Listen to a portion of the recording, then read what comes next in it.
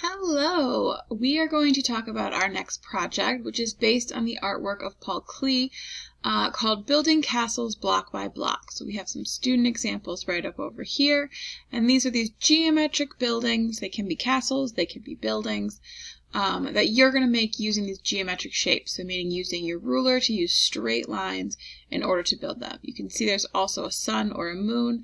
That's really the only curved line that should exist in your artwork.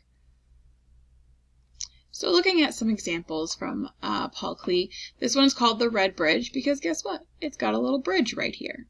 If you look at all these different shapes that make up all of his buildings, you can see these are real simple shapes, stuff you've been learning since you were a tiny little baby human. So you've got squares and rectangles and triangles, and the triangles build to make up other shapes, and the rectangles build to make up other shapes. You can also see that the color is not just a solid color. There are variations. There's dark spots, there's light spots. So even though it's a simple shape, there are interesting things to look at within each of those shapes. We also can look at this one called the Three Houses, because guess what? There's 1, 2, 3 houses. It's so amazing. And again, these shapes are built up by, or these buildings are built up by different shapes. So there's 3 different triangles to build this roof. Same thing over here, same thing over here. So you can see 3 triangles can make a rectangle, or 3 triangles can make, was that a rhombus? I think it's not a parallelogram because that side and that side is not parallel. So I think it's a rhombus.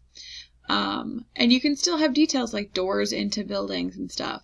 You can still have a sense of like the ground going back because the value changes in these rectangular stripes. You can build this whole scene both in the buildings and the world around it using just geometric shapes.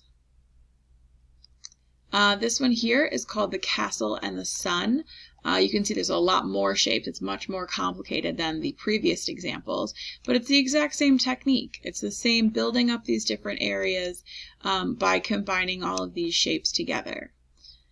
At this point, if you're in the class, I'm going to pause this video and click this link down here. If you are at home watching this, you are going to pause this video, click this link here, which also should be on Schoology, and watch the little video there. It's just a little jump into some of Klee's stuff, and it talks about this painting, and that's just a fun little quick watch that you can do as a little extension of this. When you're done with that, come back and unpause me.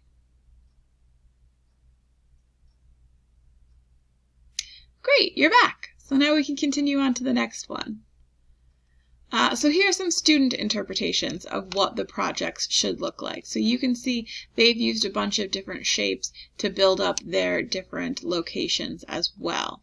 You can also see that they're using either warm or cool colors in their building, and you'll be using the opposite colors in the background. So we have these cool greens and purples and blues in the background because we have these warm pinks and yellows and orange and reds in the foreground. You can see that this brown here, that's actually a neutral color. So brown and gray could be used in the background or in the foreground. The same is true of black and white because those 4 colors, brown, gray, black, and white, are all neutral colors. So they won't affect your color scheme if you use them, no matter if you use them in your background or inside your buildings. Oh, I forgot to mention, you can also add flags to your buildings if you would like. Things can fly off the top of it. You can have these be bridges. You can have them be windows. You can have them be looking into a courtyard. You can have a little drawbridge. You can build all kinds of designs for your building with these simple shapes. But at this point, I want you guys to start being creative and brainstorm what kind of location do you want to do?